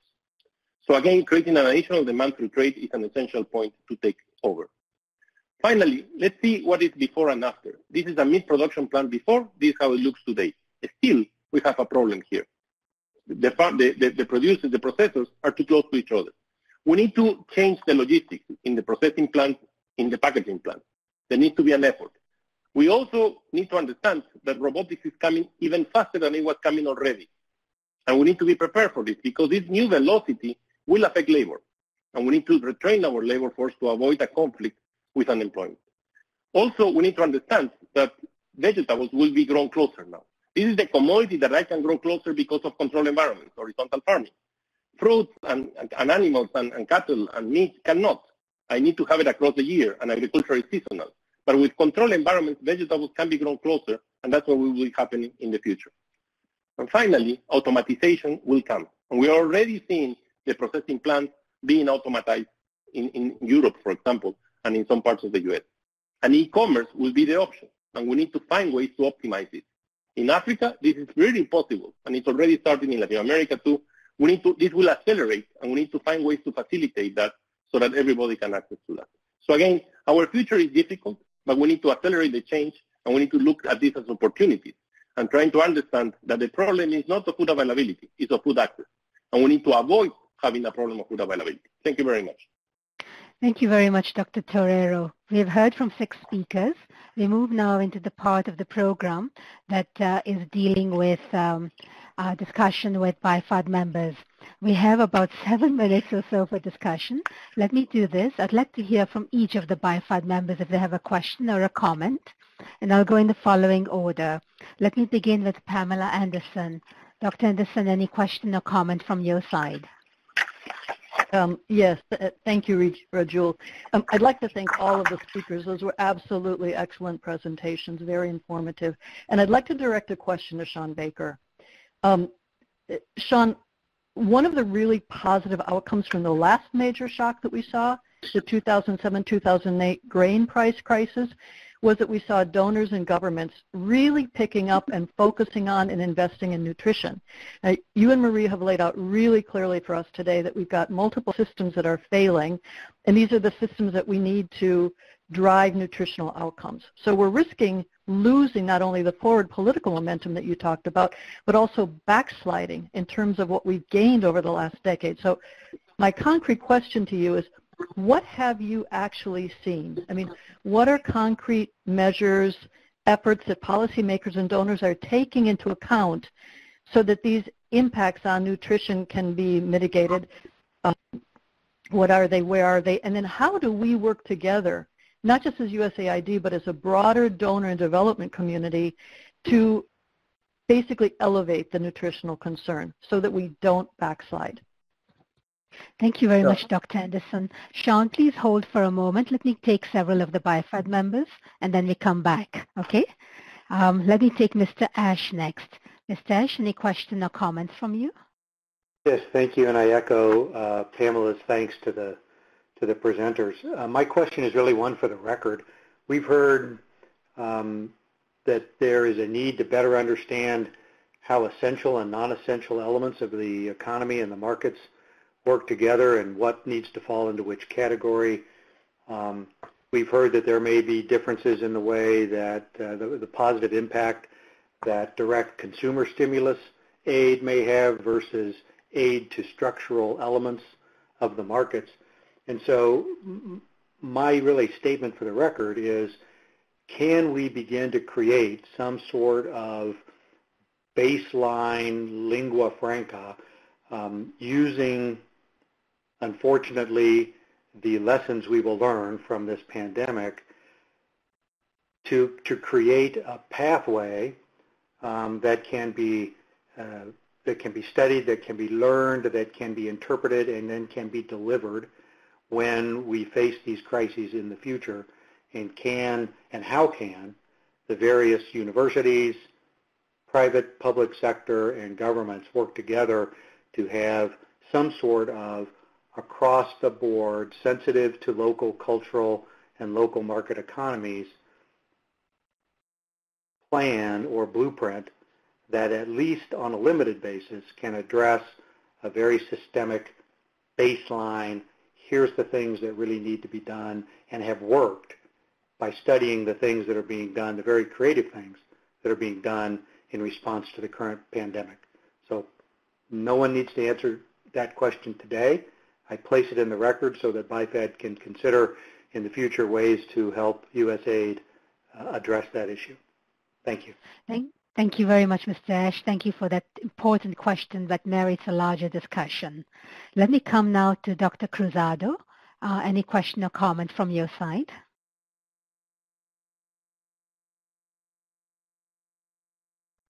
We're not hearing from Dr. Cruzado. So let me go next to Dr. Deaton, and I'll circle back to Dr. Cruzado in the next round. Dr. Deaton, any question or comment from your side? Yes, can you hear me okay? Yes, thank you so much.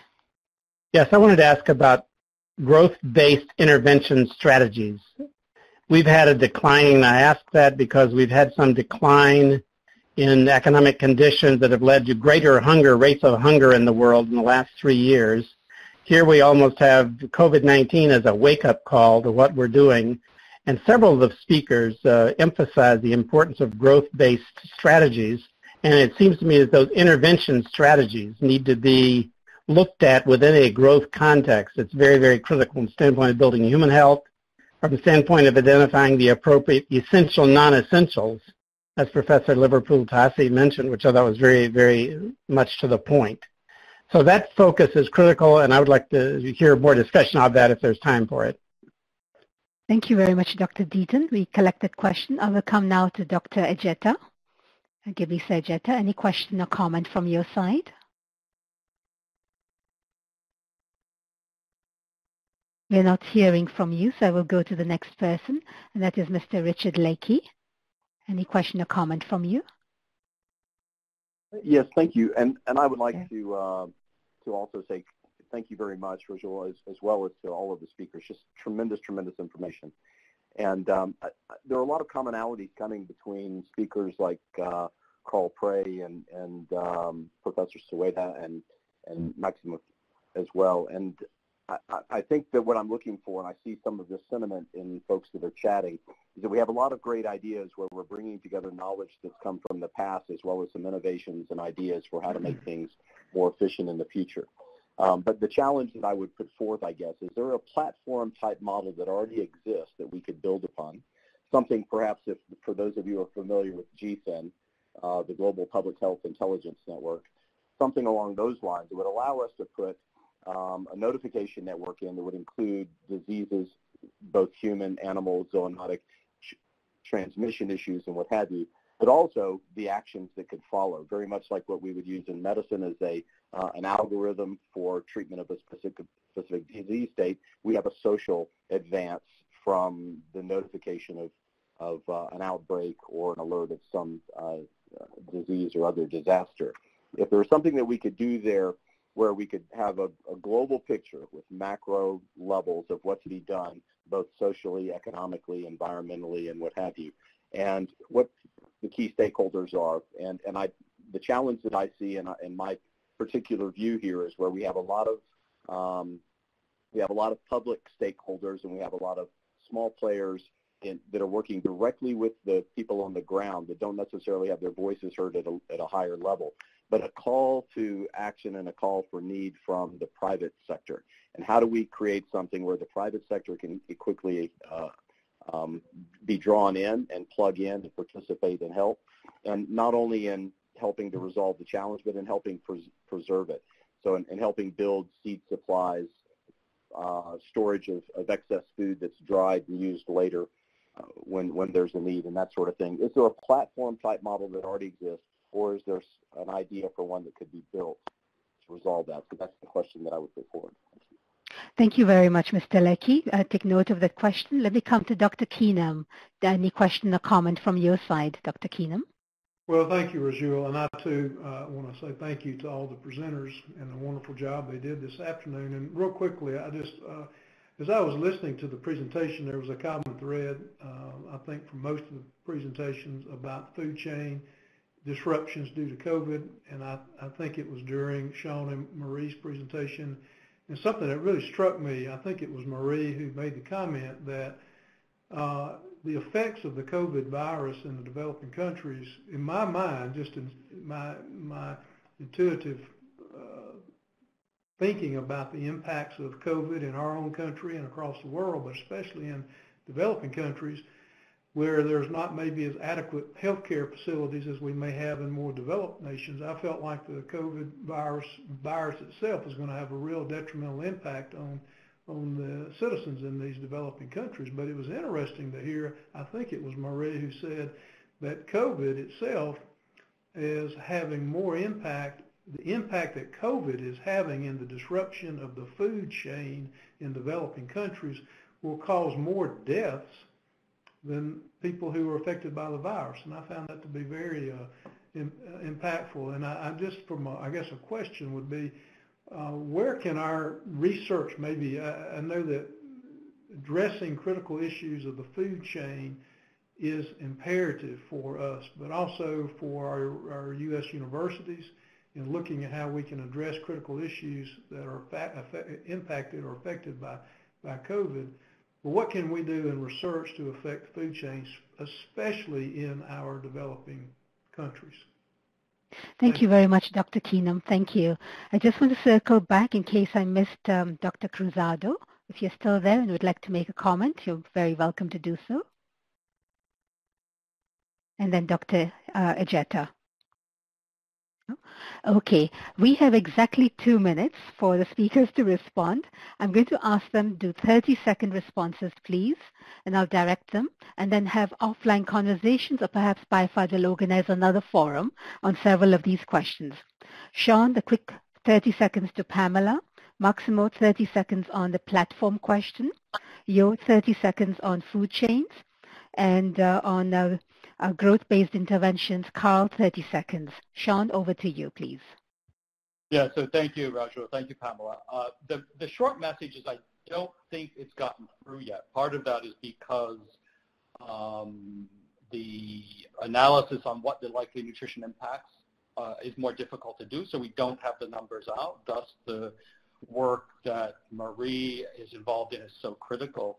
Secondly, again, there are multiple other conflations, and one of them I'd respond to the chair of BIFAD is that what we saw actually in the West Ebola crisis is that even with that horrific virus, the impacts of the disruptions caused more deaths than the impacts of the virus itself, and that's exactly what we're seeing. And one of the conflations that it's not, well, the virus is horrible. In fact, the impacts of the disruption are what is driving the most the biggest crisis, and we need to keep that. Thank you, Sean. Thank you. Maximo, any comment on the platform? Thank you so much. So on the platform, I think what we have identified today is that we don't have tools to have predictive power. So what we are developing in FAO is an approach called hand in hand, where we are bringing together the science and the socioeconomic part. On the science part, we're working on the early warning, early action modeling, so that we can have early warnings and be able to respond quickly. For example, what happened in the locust, what is happening in many other diseases, but also interlinked to the socioeconomic part. That's central because it could also come through recession. It could also come through economic shocks. So we need to combine both so that we are prepared. And the major problem we face today is because when the health protocols were decided for COVID-19, they were thought on a silo, and they were not looked at the other potential consequences, which is what we are facing today. And that's something that we need to change to think more systemic way. Thank you. Thank you, Maximo. Yo, 30 seconds on research on food chains. Where would you prioritize? Yes, I mean, not here. Oh, so yeah, yes, very important question. Obviously, in 30 seconds, I think the crucial thing is that we see here the breakdown of the supply chains. What we see right now, I think it's very different than what happened in the 2007-2008 food crisis. Actually, I think the best analogy is what happened in the basically the transition disruptions which happened in Eastern Europe and Central Asia in the 1990s. And so we've learned tremendously from that, how food systems work, how institutional innovations can take place, and how basically innovation contracting systems and so can overcome some of these things with new technology, which is playing a very important role now. And I think that's really what we have to focus on, because it can learn us a lot about the potential for resilience for the future. Thank you very much, Jo. And Carl, you have the last 30 seconds. Any thoughts on looking at growth-based intervention strategies? We're not hearing from Carl Prey. Perhaps he's muted. Okay. Colleagues, there are such great comments and questions that BIFAD members have posed to us. We did not do justice to them, but I very much hope that there will be a chance for further discussion offline and in future forums. With that, let me turn back to Dr. Keenum for the next part of the program. Thank you very much. Over to you, Dr. Keenum. Rajul, let me tell you, I think you are one excellent moderator. So thank you this afternoon for managing this wonderful session, and to all the panelists again, thank you so much for your insightful presentations. It has been greatly appreciated by the BIFAD board. I'd now like to turn to Dr. Clara Cohen. She is the Executive Director of BIFAD, and ask her to facilitate our public comment period. Dr. Cohen. Thank you very much, Dr. Keenum, and thanks so much to all the speakers for the great presentation so far. And it's great to see all the participants here today. Thank you so much for participating actively in the chat box. So now we'll be moving into the public comment period for the meeting. So we invite participants to submit questions. We have about 15 minutes for a discussion. Although it might not be possible to read all the comments and questions out loud, please know that all of the comments and questions will be included in the official record of the meeting, and BIFAD will consider them as they formulate findings, conclusions, and recommendations. And finally, I'd like to let participants know that we'll be posting several questions on exit polls during the last few minutes of the meeting in order to inform future events. So we appreciate your taking time to respond to those as you're leaving the room. So let's go to the first question. The first question is from Gary. We have a couple of questions actually on local and global production. One is from Gary Alex. He writes, the crisis would suggest that greater self-sufficiency would make food systems more resilient. That flies in the face of past strategies to link and often depend on global markets. How is this likely to play out? And then a related question from Carla Brisotto from University of Florida. She writes, can we really rely exclusively on local production? That works for vegetables and fruits, assuming that we convince people to eat seasonally, but less so for cereals. And I'd like to direct those two questions to Jo Swinnen and Carl Play, if we can, please.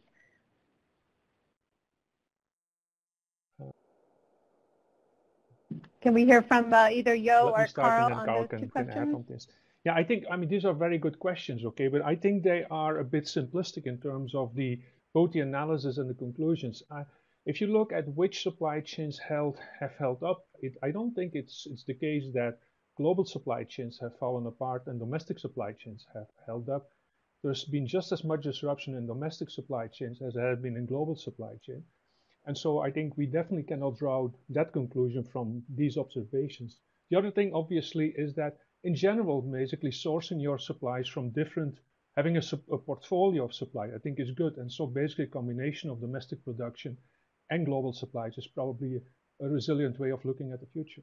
Thank you.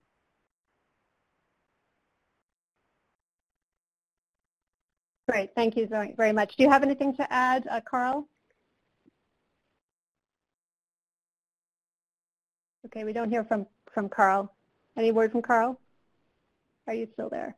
Okay, well, let's move on to the next question. We have a couple of questions on cash transfers.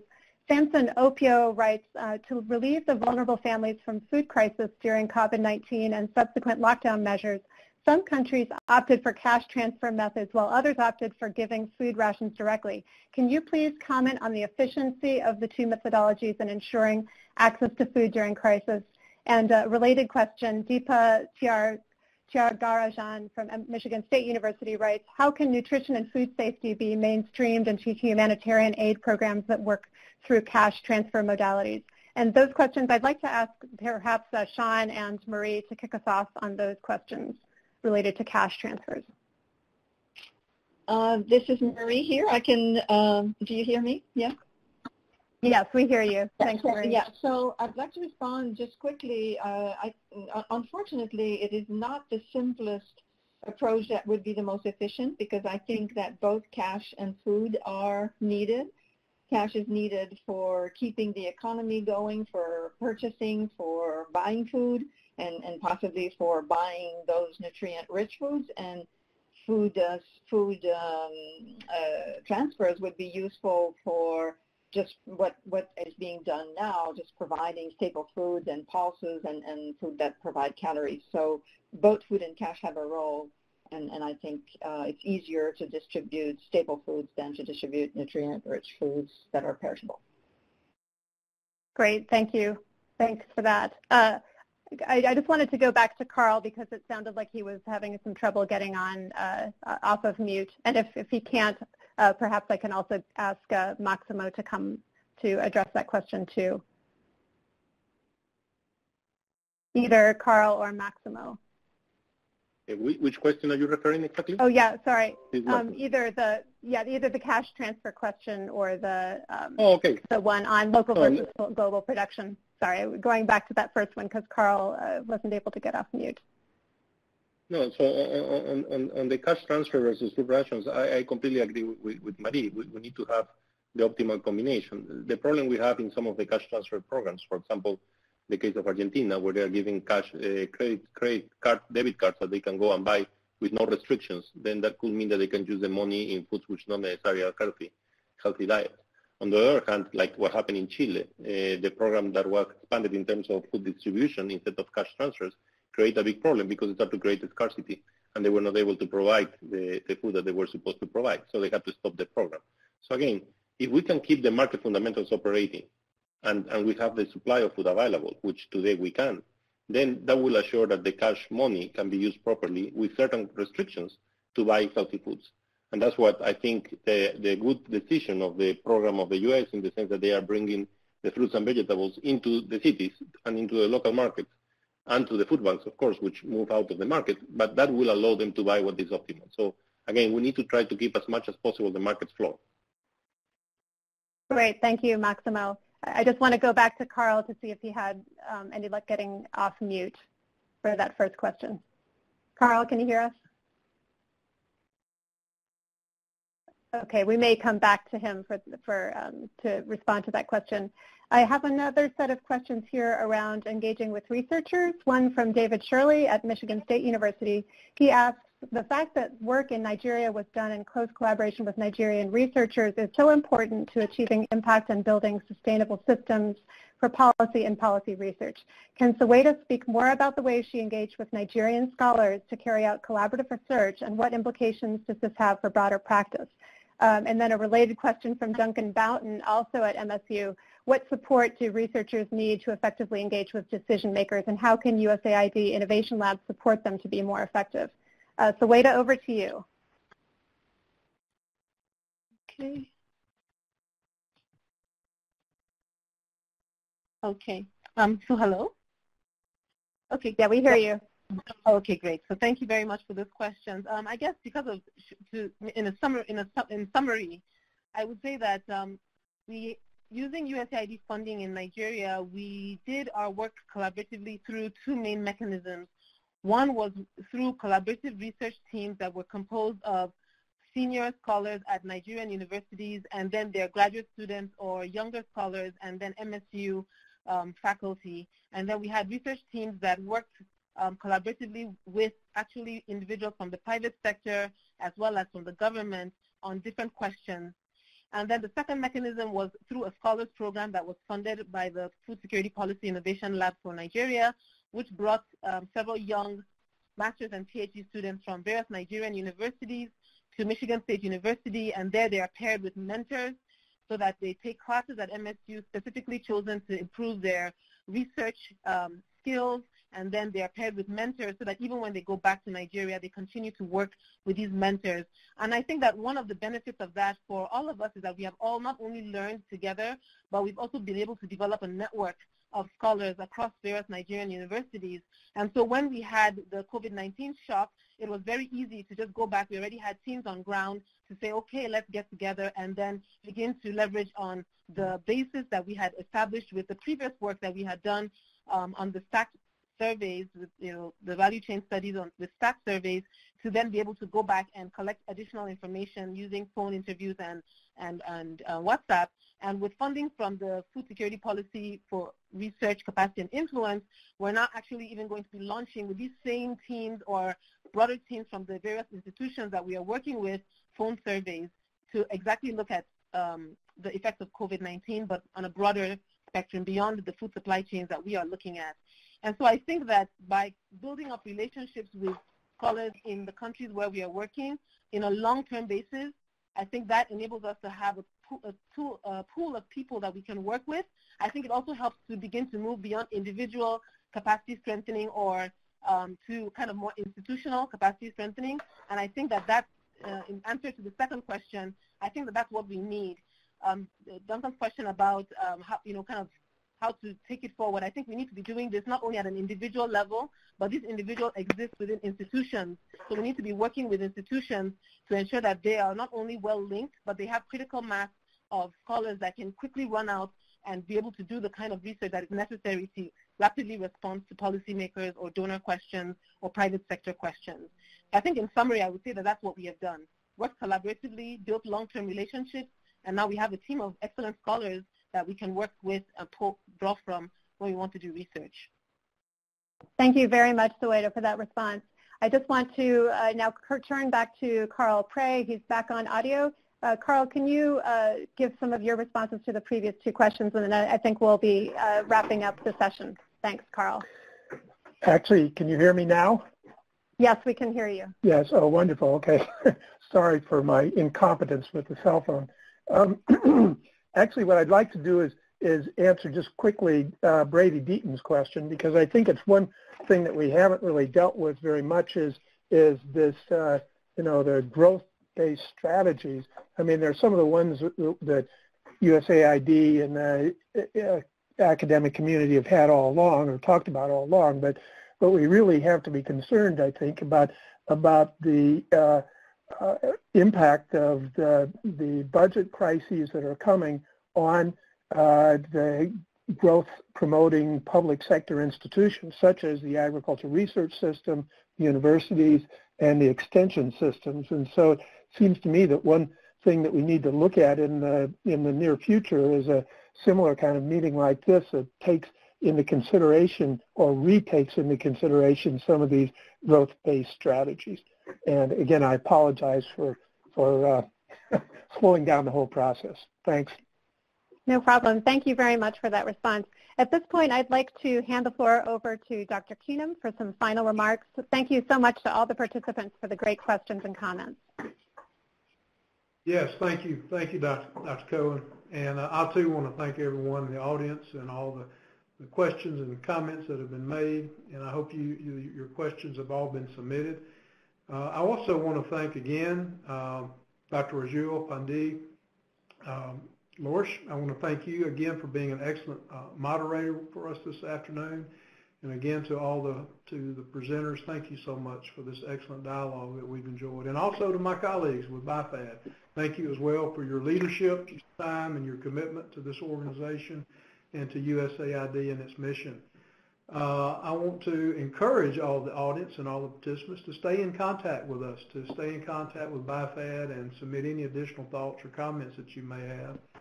Again, I want to thank Dr. Cohen as our Executive Director for what she's doing, and I also want to thank Dr. Rob Bertram, who is the Chief Scientist for USAID, and his good leadership in helping us to facilitate this meeting today. And Sean Baker, who we've heard from, I want to thank you for your participation in helping to make today a success.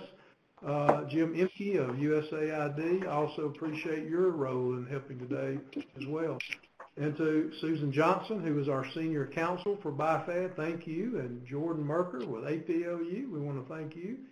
Adam Ahmed, you are the technical guru that helped pull all this off, and Adam, we want to thank you as well. And Clarissa Perkins, Jennifer Leopold, Elizabeth Lay-by, Tyler Wellman, all of the KDLT program for their help again in organizing today's successful event. So as we leave this meeting, as we come to conclusion, I want to urge all of our audience and participants to take just a brief minute to answer the questions in the exit poll. That will be a great help to us as BIFAD for further discussions and dialogues as we move forward. So again, I think this has been a great success. I want to thank everyone who's helped make this possible. And with no other comments or questions, I think we will call the 181st meeting of BIFAD to stand and adjourn. Again, thank you all very much.